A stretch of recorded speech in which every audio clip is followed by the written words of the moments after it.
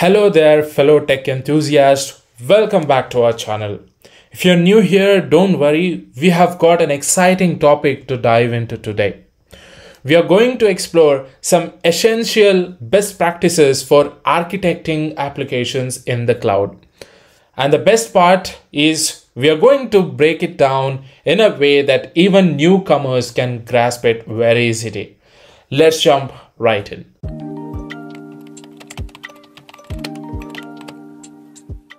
Have you ever wondered how some applications handle a sudden influx of users without a hitch?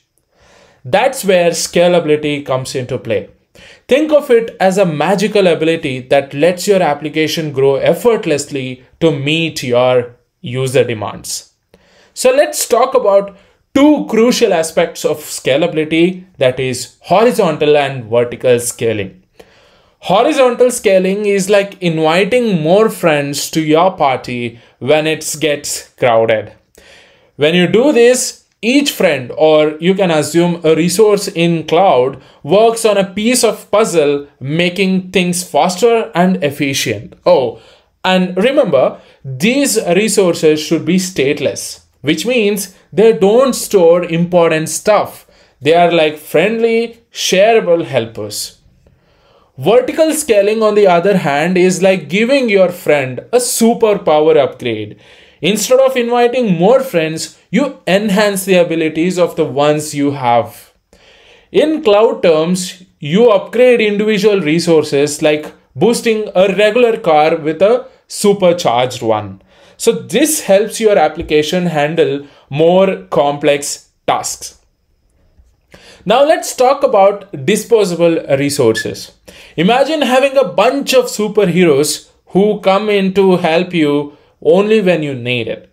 In cloud terms, this means creating resources on the go instead of having fixed servers waiting around.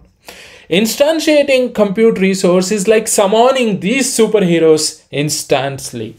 You can automate the process of setting up new resources, complete with their setting and the code. Think of it as quickly creating a new workbench whenever you need it. Now here's where things get really exciting. Infrastructure as code, or IAC. Imagine being able to code your entire cloud infrastructure just like you write a program.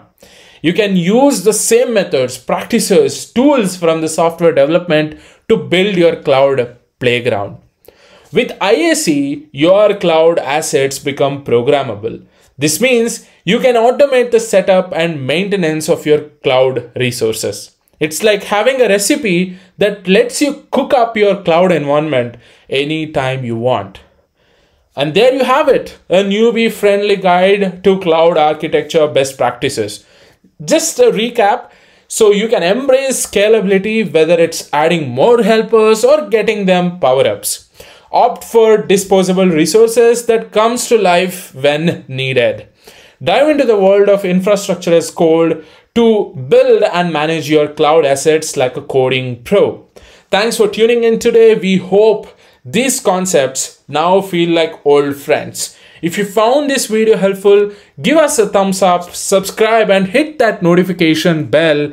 Stay curious and keep exploring the tech universe. See you in the next video. Take care and happy cloud architecting.